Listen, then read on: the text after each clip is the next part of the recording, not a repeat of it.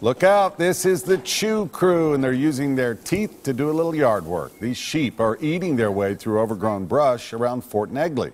The four-legged lawnmowers are not only cost-effective, but they can also clear the historic site without damaging it.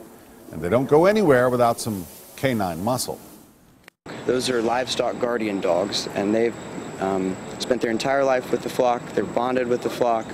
It's their job to protect them against any urban threats there might be. In most cases, that's coyotes or stray dogs, but it's pretty formidable teams.